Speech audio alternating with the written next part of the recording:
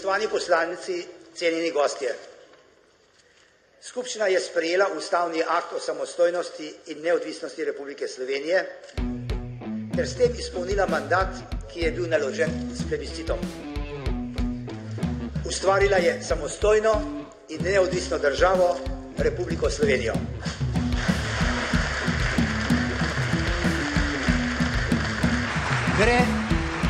Gre za enega najpomembnejših dogodkov v naši zgodovini. Toršite in tovariši, hkrati ko nadaljujemo našo akcijo, naš boj za samoupravno preobrazbo kulture, naš boj za to, da bo delovni človek odgovoren oblikovalec in izvajalec kulturne politike. Ja se prosto divim, kako v socijalističkoj Jugoslaviji je moglo, baš zato što je socijalistička zemlja, što se samoupravljali, postignuti tako ogromne lepe rezultate. Naj bi dali ta prvo socialno šibki. Da bo hkrati sprejemnik in ustvarjalec najžlahtnejših in najpristnejših dejanj in plodov kulture in umetnosti. Jugoslavija ima danas, može se reći u Evropi, skoro među najjačim armijama. Jugoslavija može na bojnom polju postaviti 8 miliona ljudi, a 8 miliona nije šala. Da bo lahko svobodno in neovirano izrazil svojo ustvarjalno moč na vseh področjih svojega delovanja. Inflacija u ovom mesecu iznosi 45,6%, inflacija od prošlog do ovog oktobra povećana za ogromnih 1470%. Ne morem govoriti.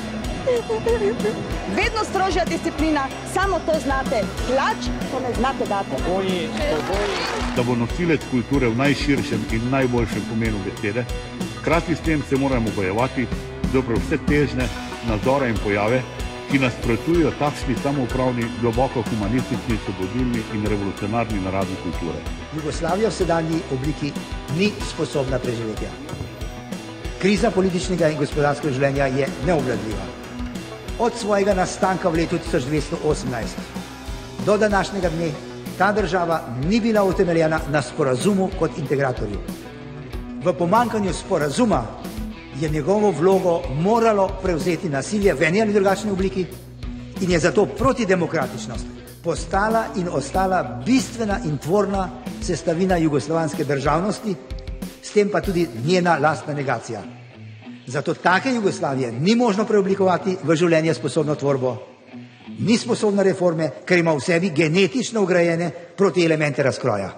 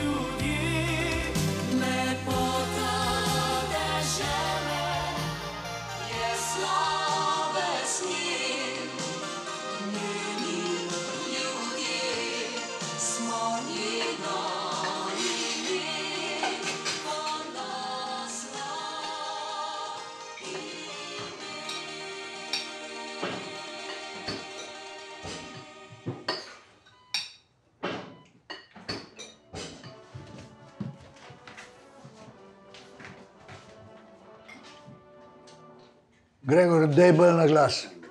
Pa namo spet tega političnega sranja gledali. Srednja ključavničarska maršala Tita tišina. Dej na glas.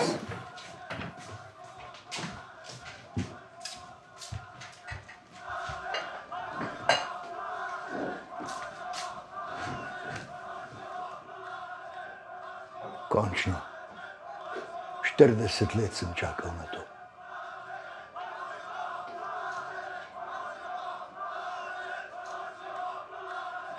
Ni bilo boljš, ki bil Tito še živ. Ma ja, takrat... Ja, boljš. Živeti na tujih kreditih je lahko bilo boljš. Zdaj pa poglej to inflacijo. Kaj da bojo s tem kaj dosegali? Sam še čakam, da bomo šli par po kruh.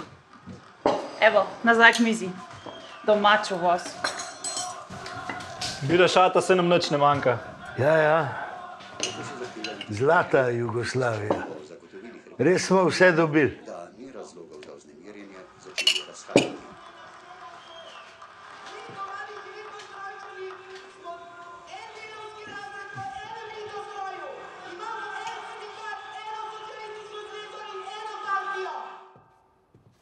Po Titovi smrti se je začelo ustvarjati neko prebujanje, ena renesansa življenja. Jaz sem bila članica kroga Nove revije, ki se je močno trudila, da je vsaki številki za korak premaknila to absolutno vero, da komunistična partija ve, kaj počne in to je edino pravo in njeni cilji so edino dovoljeni cilji. Vsaka revija, ki se je pojavila na novo, je bilo eno znamenje, da se morda stvari spreminjajo. 57. številka je bila pomembna, ker je jasno zahtevala samostojno Slovenijo. 95. številka je bila pa po moje enako pomembna, ker je dala tem zahtevam vsebino. Mi bomo uspeli, seveda pa ne bo lahko. Bodo precejšnje težave, ampak to je pravo ugodje v primeri s tem, kaj bi nas čakalo, če bi ostali v tej nesrečni Jugoslaviji. Čeprav je on trpel, ko je bil 7 let v zaporu, ker so ga maltretirali, ker so ga izgnali iz države, ki je mogel ponovno v Nemčiji študirati, ni bil polno sovraštva pa krvoločen, tako kot so ga takrat prikazovali mediji, večinoma. Vidi se, da je bil on človek in da v bistvu je bil samo prisiljen biti politik v tih najbolj pomembnih časih, ko je šlo za osamosvojitev Slovenije, za demokratizacijo. Njegovo življenje je neko svetilnik. Možno je, če vidiš smisel in nosiš vero v svojem srcu, da se boriš za nekaj dobrega, pravičnega in resničnega. Mi moramo tržni sistem dosledno uveljaviti. Za tržni sistem rabimo lastno pristojnost, lastno slovensko zakonodajo. Da bi pa lahko imeli lastno gospodarsko zakonodajo, rabimo suverenost, da lahko sami izdajamo gospodarske zakone. V tem je zdaj ta kompleks, v tem je povezava tako reforme gospodarstva, po kateri vi sprašujete, kakor tudi sprememba položaja Slovenije v Jugoslaviji. In vse to doslej je bilo na nek način nejasno, zamečkano, povezano, nihče se ni spoznal. Govorili smo o bratstvu in enotnosti, dejansko pa trepetamo pred armado. Ja. On je bil prvi in žal tudi zadnji predsednik Demosa. Je bil pač tisti, ki je znal te različne interese nekako osredotočiti na te glavne cilje, kot je osamosvojitev in demokratizacija. Ko je šlo konkretno potem za osamosvojitev, je bil pač tisti, ki je imel najbolj jasno vizijo. On ni okleval, on ni odstopil od tega, da je edina rešitev, da moramo iti v smeri res ustanavljanja lastne države. In če bi cincali, če bi čakali še pol leta, pa 1 leto, sem prepričan, da bi zamudili to priložnost. Če bi bilo prezgodaj, pa verjetno tudi ne bi uspeli. Tako da v bistvu je bil idealni trenutek in on je znal to izkoristiti. Jože Pučnik je imel en čudovito misel, nobena sled ni za manj. Tudi če jo narediš v prazno in ni videti, da nekam pile, ampak nekdo bo prišel za teboj in bo iz teh sledi naredil pot. In tako je on naredil sledi v pluralno, demokratično Slovenijo.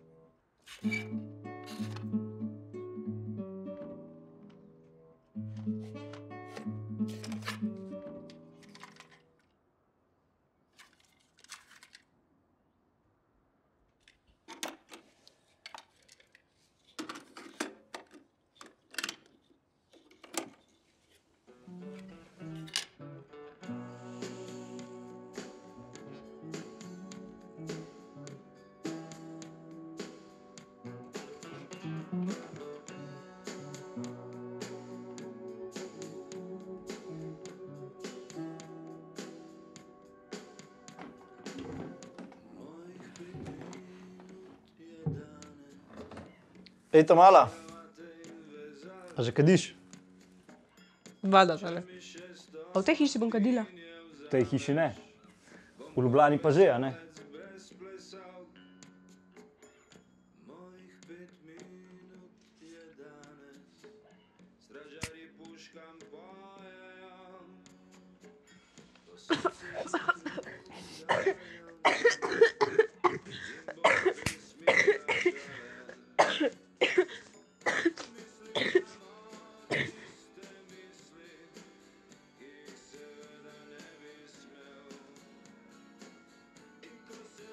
Gregor, mene je res strah iti od doma. Pa še vse, kar se dogaja po državi. Veš, ali včasih moramo tudi malo prek sebe pregrizniti. Se na koncu ti bo čist fajn, verjem. Tebi lahko govoriti, ker si doma. Kaj pa veš, mene tudi čaka. A misliš, da me bo za vojsko kdo vprašal, če hočem iti ali pa ne? Mogo bom iti.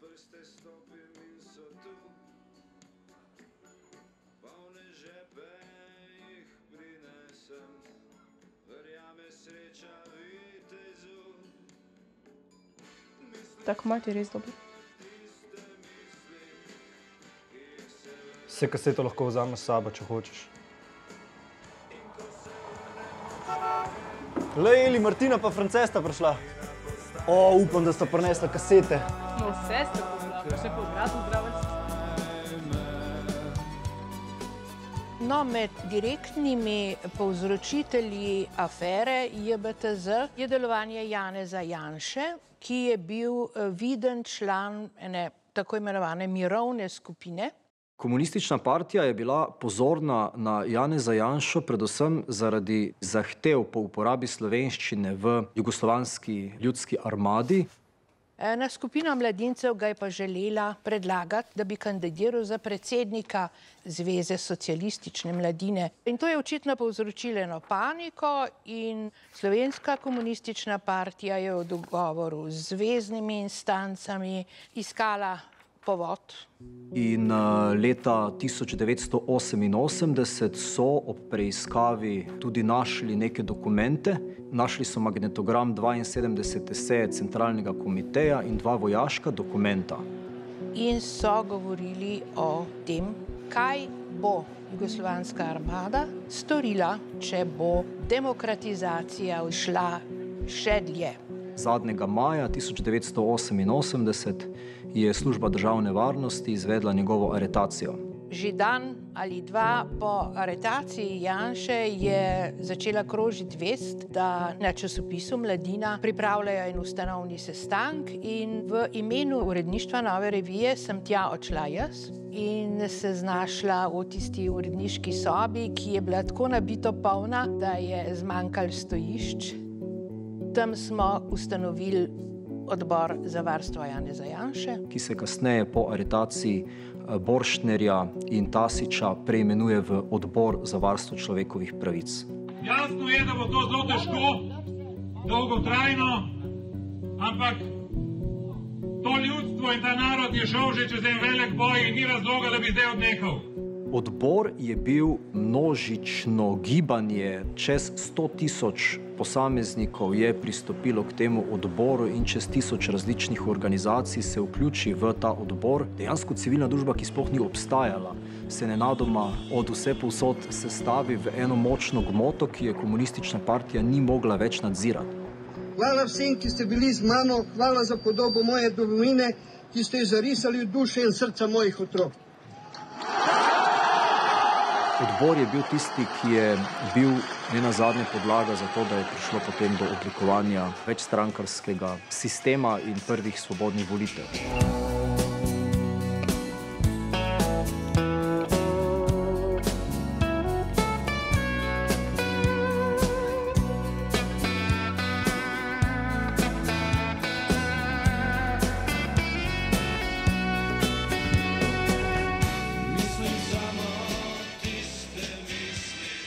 Vsi smo pravzaprav vedeli, kaj Slovenci iščemo, ampak to se je velikokrat skrivalo za nekimi frazami, govorilo se je o nekih asimetričnih federacijah in podobno. Vseeno štejem Majniško deklaracijo, v mojem spominu, mogoče drugi imajo drugače, za prvi zunanji korak. Nazadnje je bilo tu rečeno, imamo pravico do lastne države. Torej, Majniška deklaracija je bila nekaj pretresljivega, kajti da bi nekdo tako jasno in glasno in odločno in popolnoma nedvoumno rekel, da hočemo samostojno slovensko državo, to je bilo seveda takrat nekaj nepredstavljivega. Ko je Tone Pavček to prebral, je bilo pa popolnoma jasno, precizno in koncizno, hočemo državo. To je bila tisti prelomni trenutek slovenske zgodovine. In spominjam se, da sem pač kot zgodovinar dobesedno trpnil nad pogumom in jasnostjo te misli. Podpisniki te listine izjavljamo in sporočamo. Prvič, da hočemo živeti v suvereni državi slovenskega naroda. Jaz sem bil takrat v Ljubljani v službi, v gledališču, ampak sem vseeno tekel na trg in mi je bilo milo pri srcu, da je ravno nekdanji predsednik, je bil pred menoj predsednik Društva pisateljev, bral. Bil je lep, topel dan, bi rekel dan, v katerem se rojeva neko novo življenje in Tone, ki se ni nikoli, bi rekel, tako izpostavljal, je to prebral z nekim takim velikim žarom in elanom, da smo pravzaprav vsi onemeli na tem, kar so nam z tega improviziranega odra sporočili. Bilo je gradljivo in praznično vzdušje, ki se rodi pač v določenih trenutkih zgodovine. In kar je bilo še izjemno nekaj prijetnega in lepega, prevladovali so mlajši ljudje, ki so si hoteli ustvarjati prihodnost.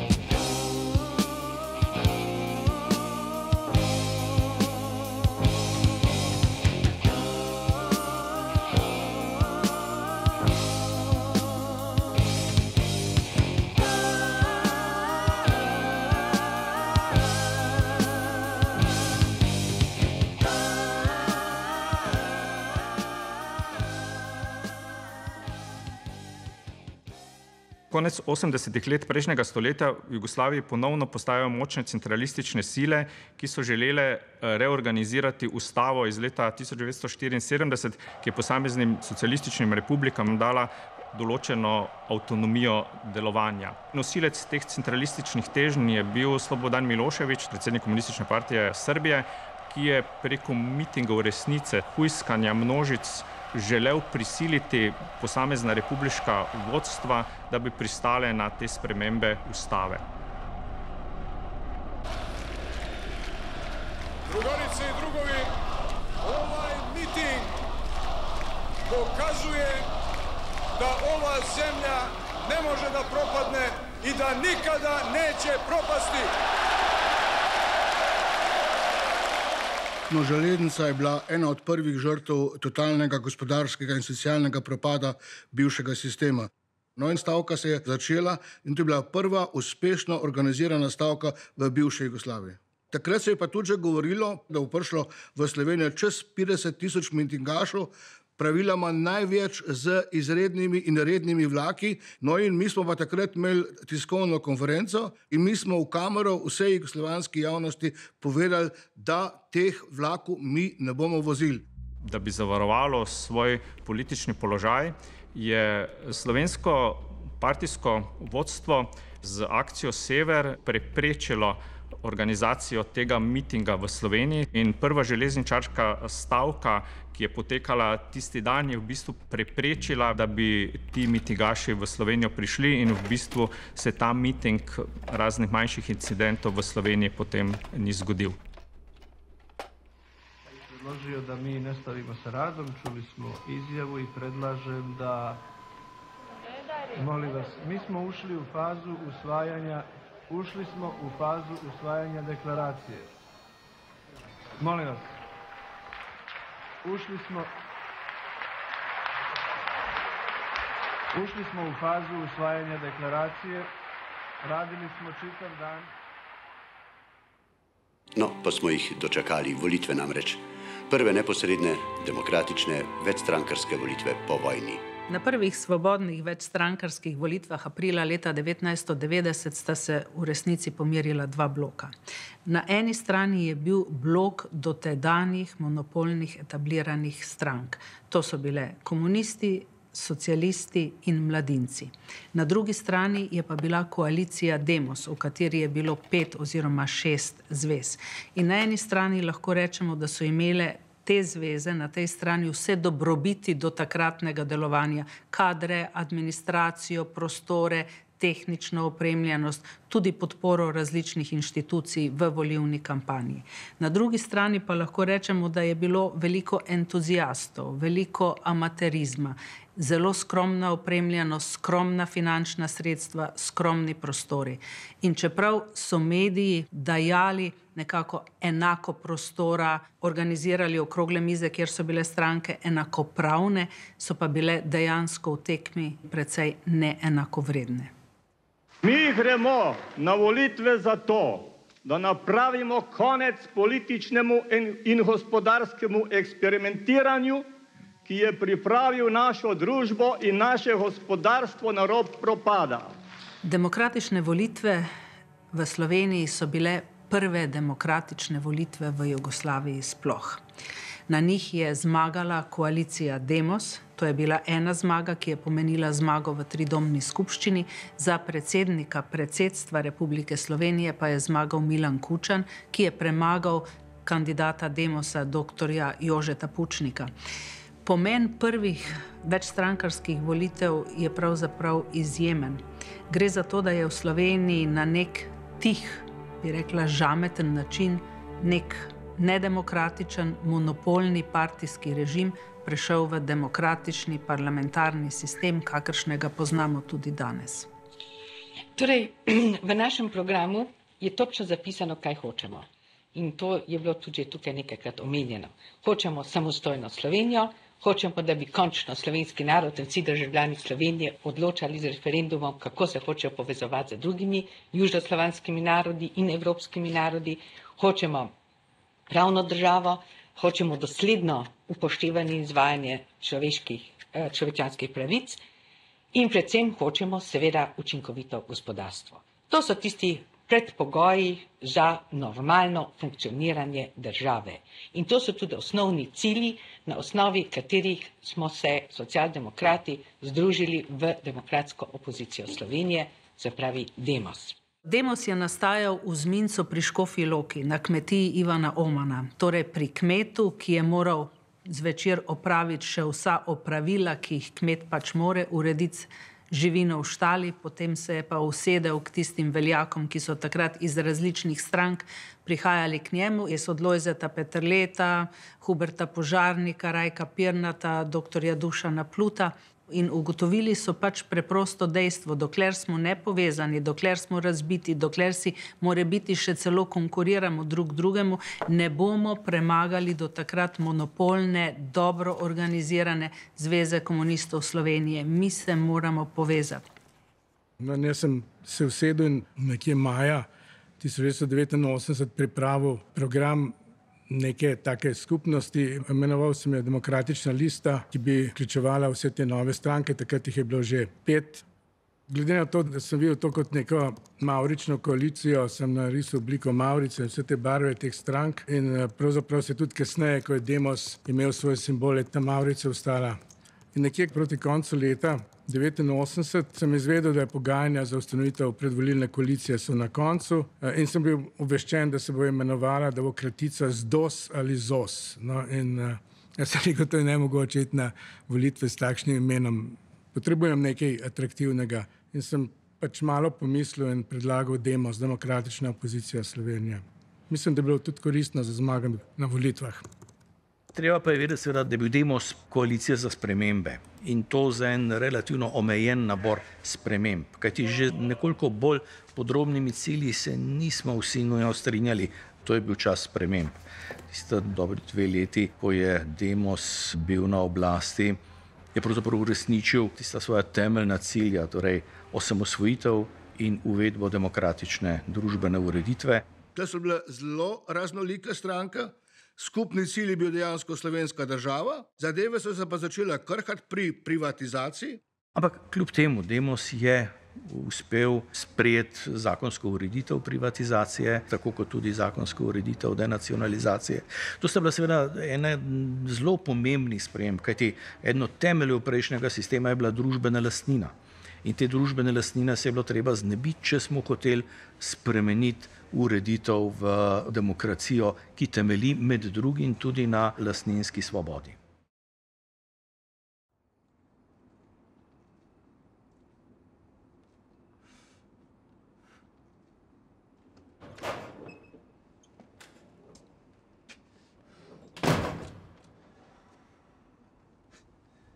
Spet nekaj zelenega na straži.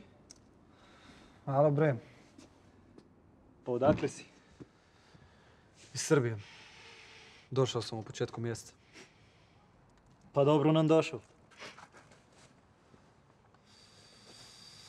Hočeš čik? Kaj je to, morava? Pa da. Ne, veš, koliko časa sem čakal, da bom tole kadil. Pa zezaš se. To je najbolja cigareta. Stvar navade. Kar si doma. Pa da. Dobro ti je, što si opet kod kuće.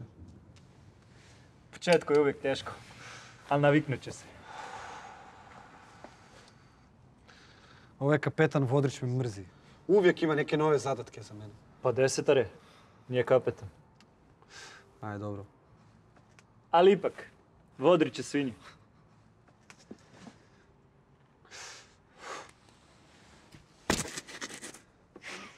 Jovanović! Stoj ravno! Sličiš ti meni na nekoga. Uvijek kad idem na skret te gledam u školki. A ti si govno, marš! Ajde, na WC! 1, 2, 1, 2, pa već 3 nedelje pucam ovaj WC, mislim. Nosi, to je to. Gledaj, trebaš da pamtiš 2 stvari. Kao prvo, nauči vojne činove. Ako pogrešiš naziv, uvijek ćeš imati neke probleme. A kao drugo, ako ti tvoj naređeni nešto kaže ili te nešto pita, ti samo reci da desetar, vodnik, zastavnik i tako napred po redu. A u slučaju da ne znam šta da kažem? Pa nije ti to problem. Idi do nekoga koji zna pa će ti obrazložiti. Imaćeš puno manje težava. Problem. Ajde. Hoćeš? Ajde.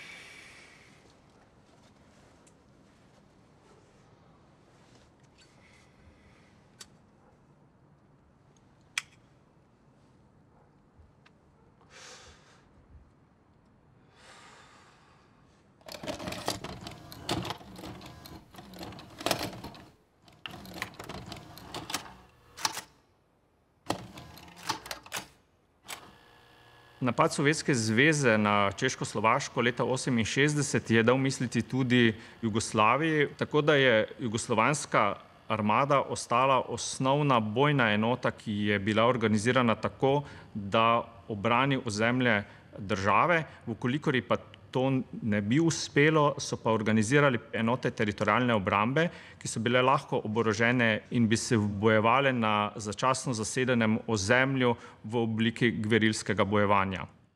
Politična odločitev ni imela namen, da bi teritorialne obrambe v posameznih republikah nekoč prešle v vojske suverenih držav. Že ob prvih volitvah je jugoslovanska armada skupaj z slovenskim vodstvom Republiškega štaba teritorialne obrambe onemogočila, da bi novo demokratično izvoljena oblast Slovenije prevzela tudi oborožene sile teritorialne obrambe, takšne kot so bile do takrat. Leta 1990 se srečamo z ukazom za odvzem orožja teritorialne obrambi. Mere fizične zaštite, to je fizičke zaštite oružja teritorijalne odbrane je proizišlo iz naređenja predsjedništva Socijalističke Federativne Republike Jugoslavije. Samo kod nas u Republiki Sloveniji dobilo je sprovođenje tog naređenja negativnu konotaciju, izrazito političnu.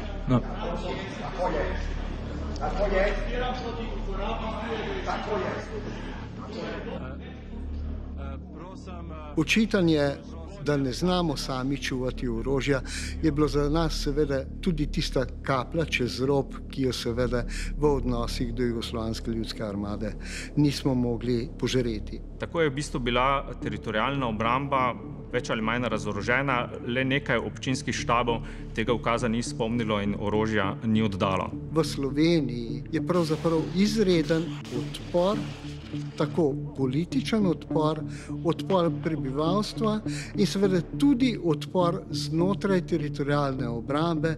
18. maja je predsedstvo Republike Slovenije sprejelo ukaz, da teritorialna obramba ne premešča orožje in da to orožje zavaruje sama za lastno stražo. Izvršni svet Republike Slovenije ocenjuje, da je bil ukaz o premeščanju orožja brez ustrezne pravne podlage oziroma nezakonit. Zavedali smo se, da smo pravzaprav vojska Slovenije, ki pa ni uradno priznana. Ampak zakonske možnosti so takrat omogočale, da v okviru zakona, ki govori o narodni zaščiti, se je to izrabilo, da smo enote teritorialne obrambe premestili, bi rekel, v obliko manevrske strukture narodne zaščite. Tako je nastala legalno tudi ta, bi rekel, vojaška formacija iz enot teritorialne obrambe, ki so bile preimenovane v enote manevrske strukture. Plebiscit bo tudi izpolnitev pričakovanj ločenih delov slovenskega življa onkraj meje in po svetu živečih skupnosti in z odločitvijo za svoj državniški status slovenski ljudje končno izoblikujejo domovino, ki ne bo odvisna od tujih dvorov in central. Državljani Slovenije se bomo 23. decembra odločali za suvereno in samostojno državo. Če hočemo, da nas svet prizna, se moramo najprej priznati sami. Moja dežela je naša država. Slovenija.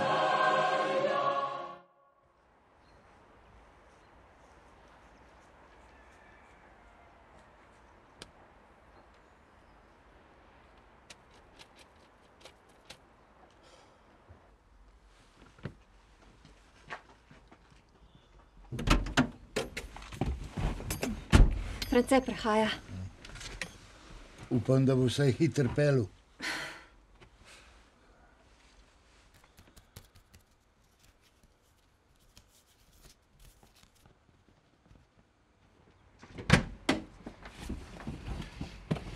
Si vzel vabilo?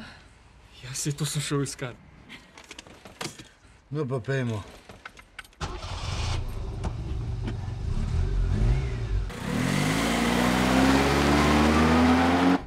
A lahko normalno vozaš? A ti je spet slabo? Od leta 1986 naprej je ta ideja ljudskega glasovanja o nacionalni slovenski državi se krepila. Ena odločilnih dogodkov je bilo neko kosilo pri tedanjemu predsedniku Francetu Bučarju doma leta 1990. Pučnik, Bučar, jaz smo se strinjali, da bi ljudsko glasovanje o novi slovenski državi moralo biti izvedeno istega leta, tam nekje med Božičem in Novim letom. Zakaj? Zato, ker takrat pridajo zdomci iz Nemčije in iz drugih evropskih držav nazaj. Jaz sem prišel iz Argentine 12.000 kilometrov daleč, zato da sem lahko volil najprej v svojem imenu kot Slovenec, kot državljan Republike Slovenije, obenem pa v imenu okoli 3000 Slovencev, ki so s svojim podpisom izjavili svojo voljo, da postane Slovenija samostojna država. Ampak novo izvoljena vlada je se začela vedno bolj zavedati, kaj pomeni ustanovitev lastne države. Da to pomeni konflikt z zvezno Jugoslavijo, zelo verjetno vojno. No in v to vzdušje negotovosti je padla konferenca v Poljčah na Gorenskem, ki sta jo sklicala Pučnik, predsednik Demosa, in Zagožen, predsednik kluba poslancev Demosa, o osamosvojitvenih ukrepih. Današnji dan se mi zdi tako kot na poroki. Rečeš da, ne, in misliš, da si opravil, ampak tisti da je treba potrjevati vse življenje. Ko sva z Roškom končala z Bučarjem in Zagožnem usklajen vidik, vizijo plebiscitne osamosvojitve, je bilo eno res izjemno prijetno presenečenje, da ob zadnji besedi in zaključku te predstavitve so poslanci izrazili svoje navdušenje s ploskanjem. Kako bo šlo naprej z Jugoslavijo? Ste jo že neke ocene dali? Jugoslavije ni več. Gre za Slovenijo. Za Slovenijo pa gre za to, da so danes slovenska politika dobila ukaz slovenskih volivcev, da izvrši to, zakaj je pri tem plebiscitu šlo.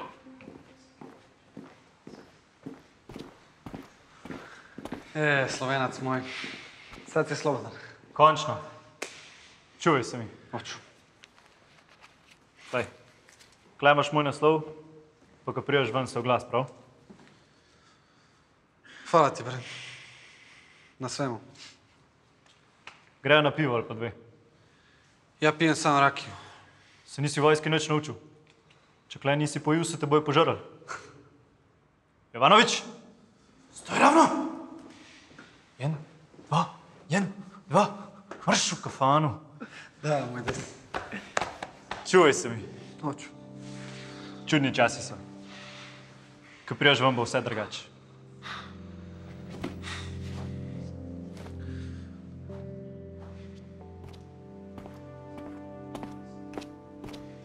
Slovenija je imela svoje obrambne sile, in sicer teritorialno obrambo, imela tudi svoje varnostne sile, to je bila takratna milica, ni pa imela tako imenovane stalne vojske in usposabljanja nabornikov.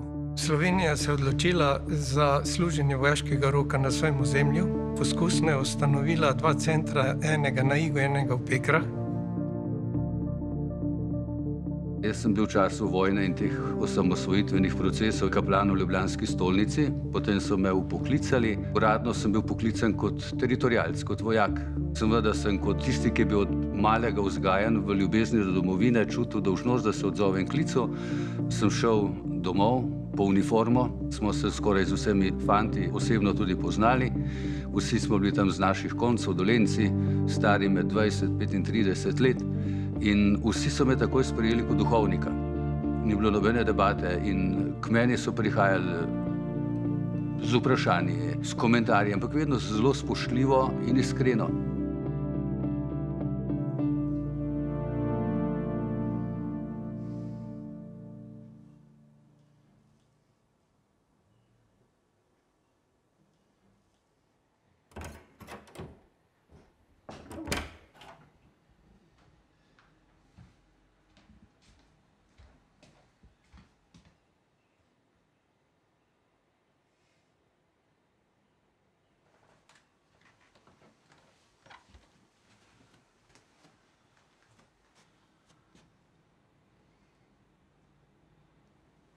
Kaj, zdaj se bo mogel pred svojim prijateljem boriti? Naša domovina že veliko časa hrepeni po svobodi. Zdaj imamo priložnost. Če je ne izkoristimo, bomo vedno obžalovali. Vsi so imeli žar v očeh, ki govori o nekem veselju, o pozitivnih zadevah. Ob prihodu samem smo najprej izvedli osnovne postopke sprejema. V 13. uri smo imeli vse vojake že ostrižene. Vojaki so bili zelo presenečeni, ker smo jih dejansko vikali, tega prej niso poznali. Sprejem prve generacije je potekal veselo. Moram reči, da so vojaki prišli v spremstvu staršev, punc, sorodnikov. 23. maj kot dan pekarskih dogodkov se je pričel čisto običajno z pričetkom usposabljanja. Nas je pa nekoliko presenetil dogodek, ki se je zgodil okrog 8. ure, ko so naši teritorialni pripadniki zajeli dva zvidnika v neposredni bližini učnega centra in jih pripeljali na pogovor. Spila se je kavica in oba sta dobila komplet opremo in orožje vrnjeno in so se vrnila v VLA. Potem se je pa začel ta konflikt, ki je več ali manj znan. Pred učni center so napotili oklepnike Jugoslovanske ljudske armade. Zahteve, ki so jih takrat zahtevali od mene, da predamo vojaške nabornike, da predamo dokumentacijo njenega častnika, ki je delal prej pri njih, sem zavrnil in s tem seveda se je nastalo merjenje moči, kdo bo koga. Takoj, ko smo zavzeli vse obrambne položaje, da so se začele težke minute, ure, mislim, da smo več kot 15 ur dejansko se z pripadniki Jugoslovanske armade gledali skozi cev. Spomnim se, ko je takratni poveljnik Katalina rekel 5 minut do odpiranja ognja in so dejansko prejeli za mitraljeze, se premikali z temi vozili do rampe in hoteli nasilno vstopiti. Pri nas je bilo enostavno povedano, ko bo nasilni vstop, je za nas povelje za ogenj in dejansko bi se v Pekrah borili, najverjetneje do zadnjega. V Pekrah se je zgodil en zanimiv dogodek, da so se na Bezjakovo ulico postavil živi ščit prebivalcev Peker, ki so preprečili to dodatno dovažanje sil. Zatem je vojaški oklepnik pred vojašnico vojvode Mišiča povozil civila Josifa Simčika, ta je na kraju nesreče tudi umrl.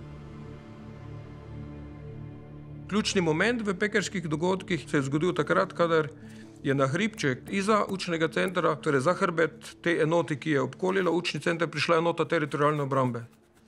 In takrat so iz te, bi se reklo, vojaškega načina delovanja pristali na pogajanja.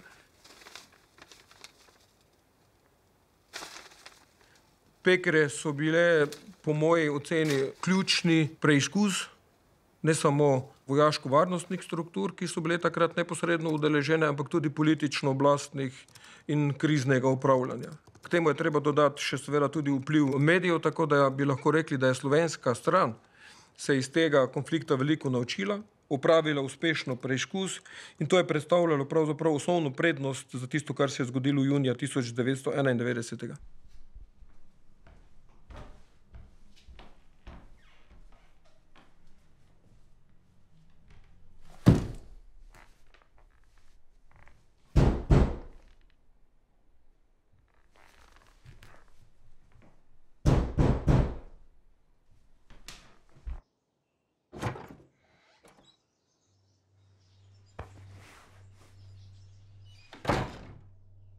Nešto se priprema. Neću čekat, idem kući. Ako bude rad, šta da idem ja na tebe i moje prijatelje, pa ne mogu toga, samo kući, pa samo kući moram! Mir se! Šta budeš? Kam ideš? Pa samo da dosegnem granicu.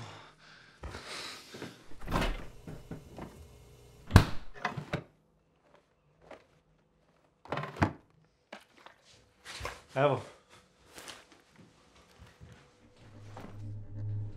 Imamo obiske?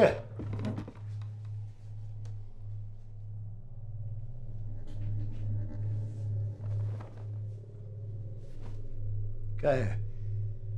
Ti je miška ujela, jezik požrla? Ata se, Dragan, zdaj gre. Ja. Boljše je, da gre.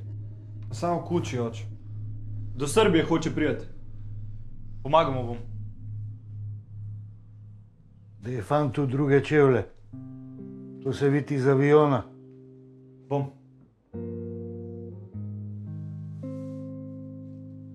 Dolga je do Srbije. Nemam drugem. Gregor, motor mu daj. Pa eno kanto benzina za zraven. Hvala, Ata. Ata, je že v redu. Daj, pohitita, no.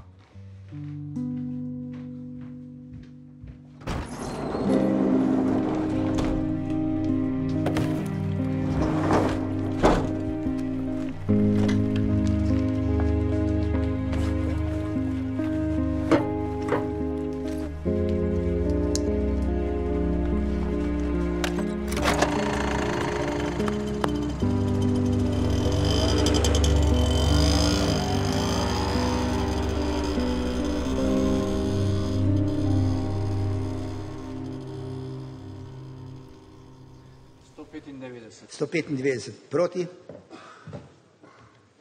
Eden proti. Vseh kdo vzdržal? 6 vzdržanih.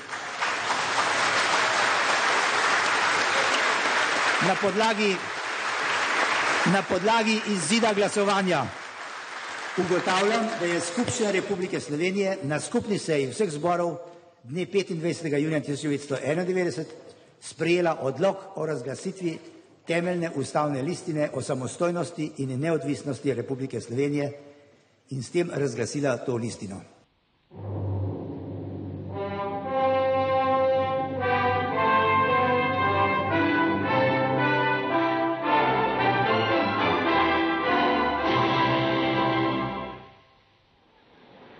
Dober večer, spoštovani gledalci. Čez nekaj minut se bo na trgu pred Skupščino Slovenije začela prireditev, s katero bomo počastili razglasitev slovenske samostojnosti, ki smo jo bili priča včeraj, ko so poslanci Skupščine Slovenije sprejeli temeljno ustavno listino o samostojnosti, ustavni zakon in deklaracijo o neodvisnosti. Razglasili so tudi 100. dopolnilo k ustavi, s čimer smo v Sloveniji dobili nove simbole.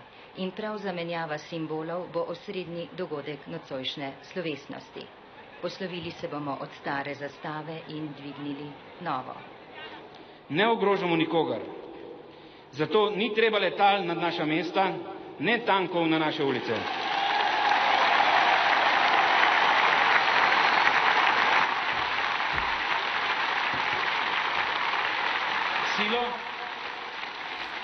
Silo kaže tisti, ki mu manjka argumentov in trezne presoje. Če je pristna njihova želja, da ostanemo skupaj, potem bolj nesrečne stvari, kot je orožje, niso mogli izbrati.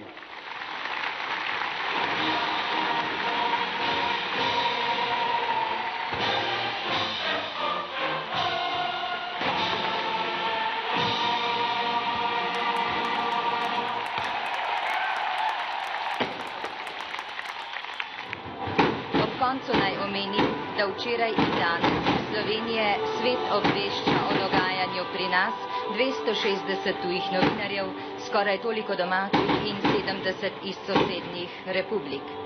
O vsem, kar se bo dogajalo, vas bomo obveščali tudi mi v naslednjih informativnih oddajah. Za zdaj pa lepo pozdravljeni.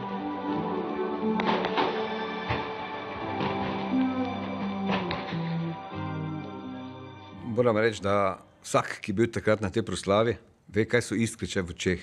Gardni postroj oziroma častna enota je bila sestavljena iz naših vojakov.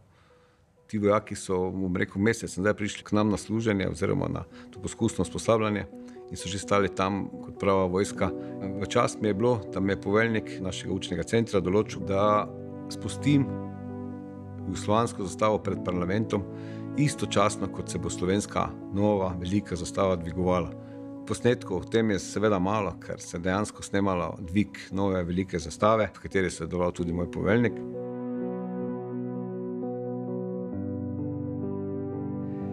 Ko se roji država, je njen simbol tudi zastava. In zastava nekako pooseblja državo, Slovenijo. In ta nova zastava, ki sem jo takrat s kolegom imel priliko vzeti v roke in nositi za državnim vodstvom na prizorišče, je bila nekako tako, kot če ob rojstvu dobiš pravico, da vzameš novorojenčka v roke in ga lahko popestuješ.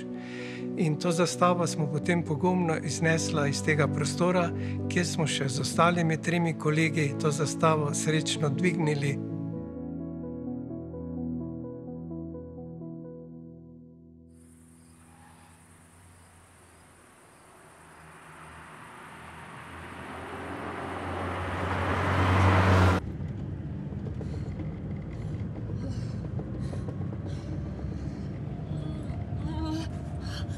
Ej, ti sam poskusi dihati.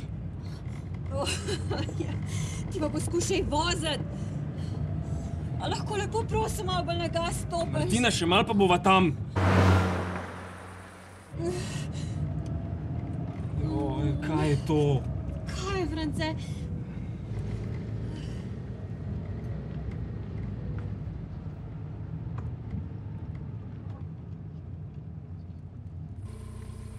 Zdravo. Dobro jutro. Bo treba obrniti, ne bo šlo naprej. Čakajte, mi da moramo iti v porodnišnico, moja žena bo rodila.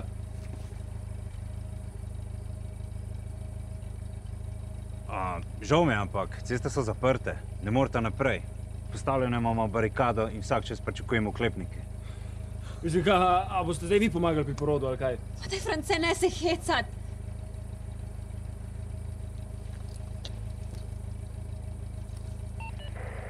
Ko sem tisti dan šla v službo, nisem dojela, da je nekaj sploh narobe.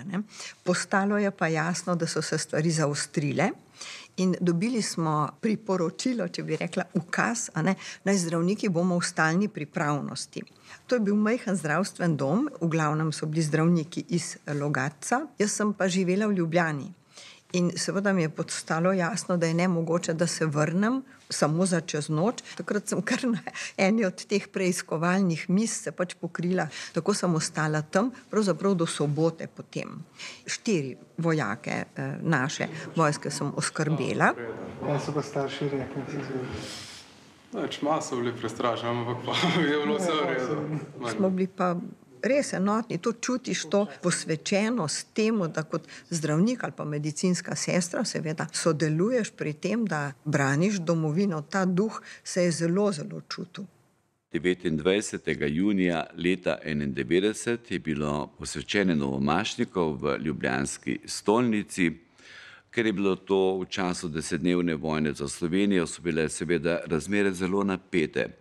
In že v času kosila je prišel z parlamenta oziroma skupščine takrat telefonski klic, da se predsednik skupščine dr. France Bučar želi nujno srečati z nadškofom Alojzijem Šuštarjem. Dr. Bučar je dobesedno pritekel z parlamenta in razloži, da je dobil informacijo, da bo bombni napad na Ljubljano in druga mesta po Sloveniji naslednji dan, torej nedeljo 30. junija. In da naj nadškof naredi, kar je v njegovi moči, da to prepreči. Nadškof je poklical Janeza Pavla II., potem nemškega kanclerja Kohla, avstrijskega kanclerja Moka, potem pa predvsem svojega zelo dobrega osebnega prijatelja, švicarskega predsednika Furglerja. Skratka, različne ljudi po svetu in po Evropi. Namreč je dr. Rupel poudaril, da je bil nadškof Šuštar državotvorni nadškof.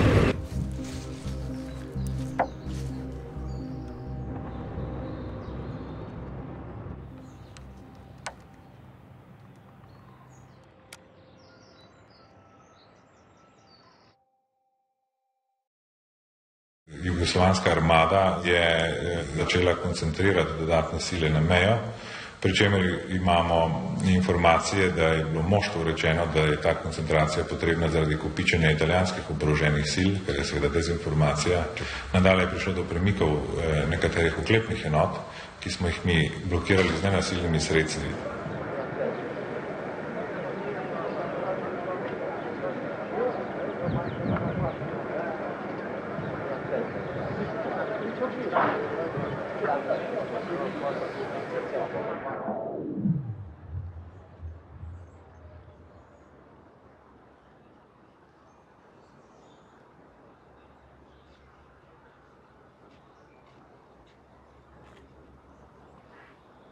Ej, koliko misliš, da imamo dejansko šans, da dobimo tele oklepnike? Ti bi na vsak način rad vozil te zverine, ali kaj? Mislim, ne bi bilo slabo. Sam če je šlo toliko počasih, bomo imeli šele v naslednji vojni. Ej, Rambo, oladi malo.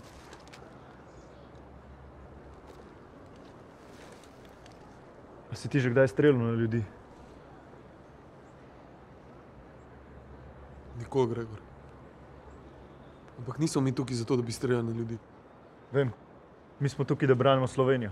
Ampak oni so v isti dilemi kot mi. To je vojna. Prej ali slej bomo streljali. Glej, kako se šoperijo. Si že upajo bližji. Fantje! Zdaj pa treba paziti. Prebija bodo do oklepnikov. Vidim, padli bomo na vzkrižen ogenj. Ne smemo stati tukaj, pol enote bom premaknil kaj nazaj med hiše. Razumem. Gremo.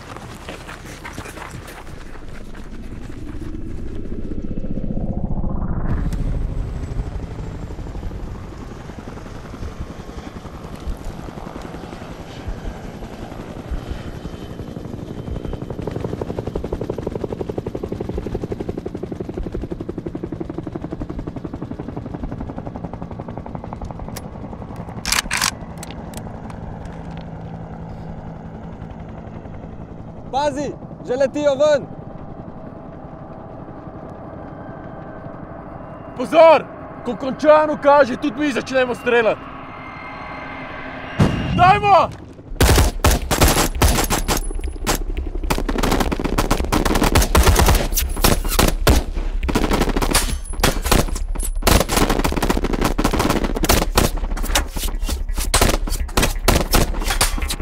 Edvard! Ne moramo ostati tukaj! Naj nas bomo povozili! Gremo za hiše! Desno krilo umik! Levo krilo umik!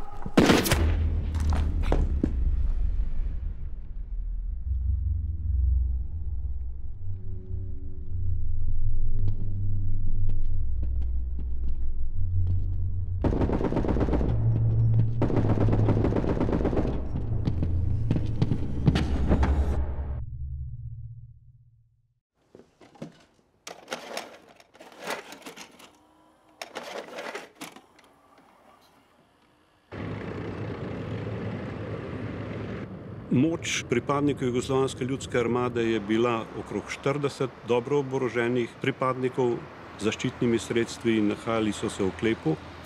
Mi v Domžalah smo imeli pa na razpolago samo 3 enote in to je bilo 90 pripadnikov, ki smo bili oboroženi z pehotnim orožjem. Ena enota je bila oborožena celo s trofejnim orožjem druge svetovne vojne. Ni bilo čelad, ni bilo neprebojnih jopičev in taki smo se lotili enoto Jugoslovanske ljudske armade. Nas je najbolj skrbelo to, ker se je okrog oklepnih vozil in okrog naše blokade, ki smo jo postavili, pojavilo veliko civilov, domačinov, otrok, žena, ki sploh niso upoštevali naših navodil in pa navodil pripadnikov postaje milice, da bi se umaknili. Moram reči, da smo bili na koncu vsi srečni, da med civili ni bilo žrtev, saj so se pravočasno umaknili v take prostore, kjer niso bili ogroženi. Glede termina 10-dnevna vojna imam svoje mnenje, lahko pa vam zatrdim, da za mojega padlega soborca Edvarda Peperka in njegovo družino, za invalida in soborca Kodra Aleša in za njegovo družino in za mene in mojo družino je vojna bila. Tako omalovaževanje in podcenjevalno ocenjevanje naše aktivnosti je po človeški plati žaljivo. Vojna pa dejansko trajala precej dlje In pri nas torej lahko mirno rečemo, da se je začela vojna za Slovenijo, so se začele grožnje JLA, ko se je začelo razoroževanje naše teritorialne obrambe, vse ustanavljene manevrske strukture narodne zaščite in potem seveda sami oboroženi spopadi v času vojne za Slovenijo in vse tja do konca oktobra, ko je 1991 zadnji jugoslovanski vojak v uniformi uradno zapustil Slovenijo. Slovenski mediji, zlasti po letu 1988, so bili nekako branik slovenskih interesov čedalje bolj. V času vojne za Slovenijo pa so sploh odigrali izjemno pomembno vlogo, zlasti javna radiotelevizija, ki je bila tista, ki je osveščala, ki je dajala sprotne informacije, kaj se dogaja. Moj prvi stik z vojno je bil takoj na začetku. Na predvečer vojne, 26. junija, sem iz trga Republike za slovensko televizijo prenašala slovesnost ob razglasitvi slovenske države. Ko smo odšli domov, so nas takoj klicali zvrhnike, prihajajo proti Ljubljani tanki, vojna se je začela. Na začetku vojne sem bila zadolžena, da pripravim pogovor z notranjim ministrom Igorjem Bavčarjem in obrambnim ministrom Janezom Janšo, bil še kdo drug, ampak oddaja je bila v živo in ju ni bilo. Oddajo smo začeli, in sta prikorakala v studio, eden v policijski, drug pa v vojaški uniformi. To je bil pravi šok, naprimer. Izkazalo se je, seveda, da je bil to nekakšen manever, da bi vsi verjeli, da gre za res. Prav v teh prostorih v Cankarjevem domu so se takrat v času vojne za Slovenijo odvijale te slikovite ali pa zelo pomembne tiskovne konference. Tukaj je bilo tiskovno središče. Tudi sam sem se nekaterih udeležil, bilo je tisto napeto vzdušje. Ko je prišlo do razglasitve samostojnosti, je bilo okrog 200 tujih novinarjev. Ko se začnejo konflikti, pa je to število naraslo na več kot 1100 je bilo akreditiranih. In te tiskovne konference Jelka Kacina so odigrale izjemno vlogo, predvsem v obrambi slovenskih interesov navzven. Tukaj iz Cankarjevega doma je šla resnica o Sloveniji v svet, tako da na nek način smo s pomočjo RTV-a dobili domačo vojno, pa tudi drugih medijev. Ta medijska vojna navzven pa je bila dobljena tukaj v Cankarjevem domu.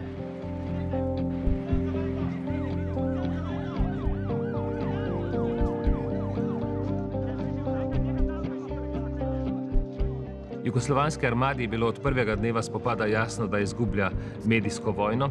Zato so 28. junija 1991 prvič napadli 5 oddajnikov radiotelevizije Slovenija in potem nekatere še 2. julija in jih tudi precej poškodovali. Bilo je tudi nekaj ranjenih sodelavcev RTV Slovenija. Mi smo samo delali in smo se trudili čim bolj obveščati gledalce. Celo preveč smo jih obveščali. Ko je jugoslovanska armada napadla oddajnik na Krvavcu, smo poročali, da so zgrešili cilj. To je bila cela katastrofa, kajti izdali smo zadevo in so še enkrat poskusili. Tega se je zavedala tudi politika in je pravzaprav poskušala čim bolj usmerjati tudi na vsezadnje naše delo. Mediji in predvsem RTV so skušali čim bolj še obveščati. Nekako smo bili tudi malce aktivisti za to osamosvojitev in za zmago. Pri pripadnikih Jugoslovanske ljudske armade je prihajalo tudi do nezaupanja samega vase, saj se niso čutili preveč svobodno. Zavedali so se, da imajo tudi svoje družine tukaj in če bi Jugoslovanska ljudska armada prestopila mejo, da bi se spustili na nivo uničevanja civilne sfere, so se zavedali, da se lahko enako zgodi tudi njim. Vseh, ki so se odzvali na vabilo domovine, obrambe domovine in demokracije, jih res lahko samo občudujemo. Nihče ni vedel, kako se bo zgodba končala.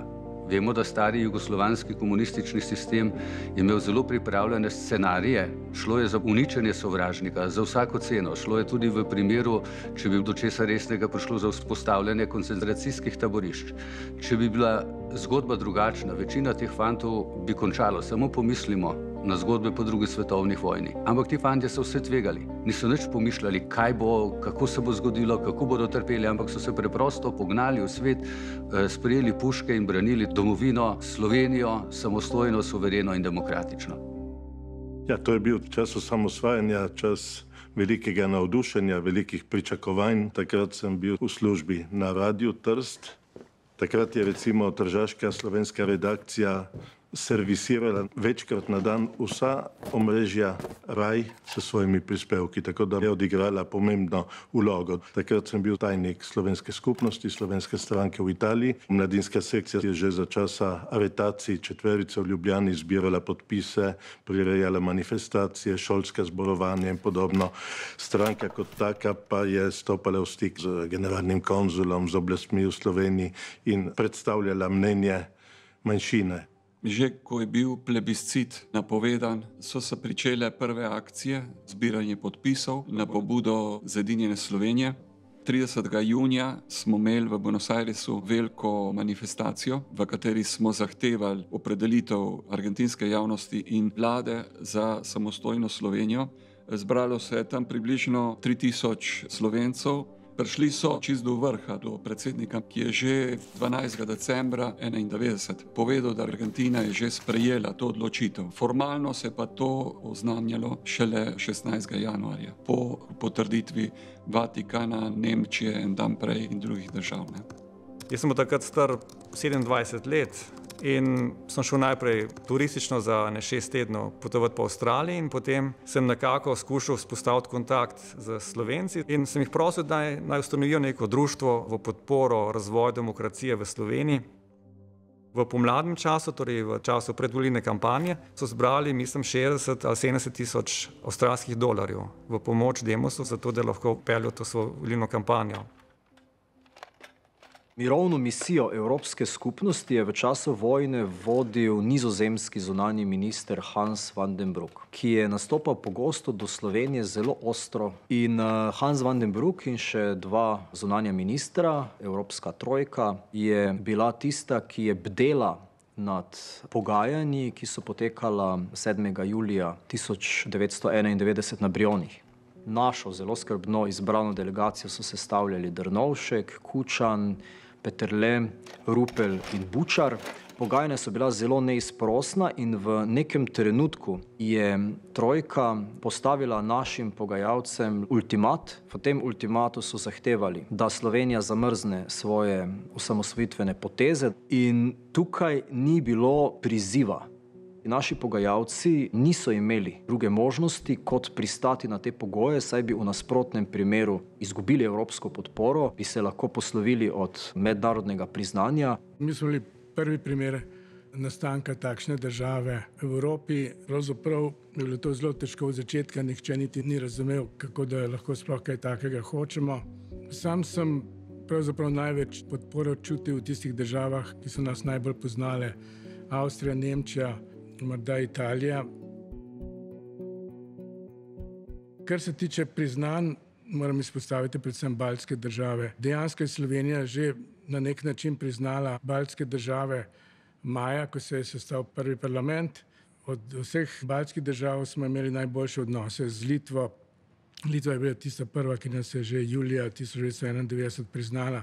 Jaz sem hodil predvsej po Baltiku in sem bil celo kregan doma, da moji odlični odnosi z baltskimi državami lahko škodijo slovensko-sovjetskim odnosom. Mi smo hoteli narediti Slovenijo za državo, ki bo takšna, ki bo vsi hoteli imeti z njo sodelovanje, odnose in mislim, da smo to v vseh stikih s tujimi državami, s tujimi strankami, tujimi parlamenti tudi dokazali. Naša stran je bila zmagovalka vojne. Zdaj pa se je zdelo, da z Brionsko deklaracijo izgubimo vse. Vendar so naši pogajalci zelo hitro ugotovili, da lahko najdejo določen manevrski prostor. Tako so sicer prenehali izvajati blokado vojašnic in so jo umaknili na neko varno razdaljo, tako da so še vedno nadzirali vojašnice. Poleg tega so pomagali vojakom, ki so to želeli in vedno več je bilo takih, pobegniti iz vojašnic.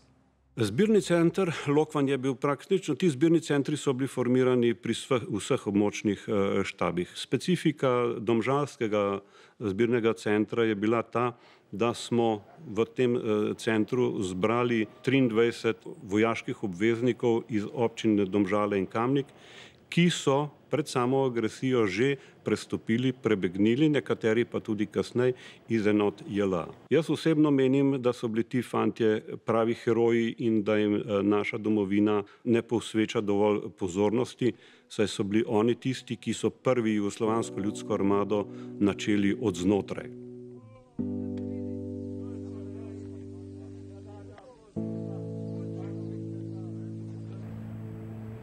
Armadni vrh je v nekem trenutku spoznal, da v Sloveniji samo zgublja vojno in energijo. Tukaj so imeli v vojašnicah zaprto demoralizirano vojsko, ki so jo nujno potrebovali na bojiščih na Hrvaškem. Na koncu je prišlo do dogovora, da se umaknejo čez Koprsko luko, vendar so morali v zameno za to pustiti slovenski vojski teritorialni obrambi zelo veliko orožja in opreme.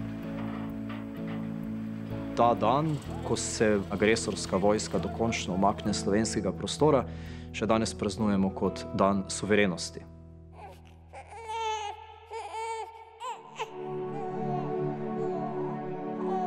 Ura je natanko 5 minut čez polnoč, a lahko rečemo, da je zadnji vojak jugoslovanske armade zapustil slovensko ozemlje, če računamo na kopno zemlje, že nekaj minut pred polnočjo.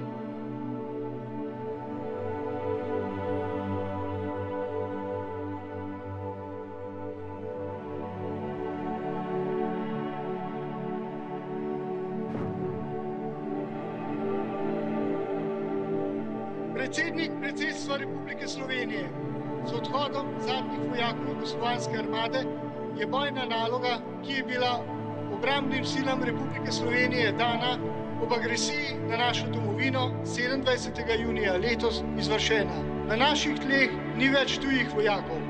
Svobodo in suverenost varujejo naše sile, poroča general Janez Vsak.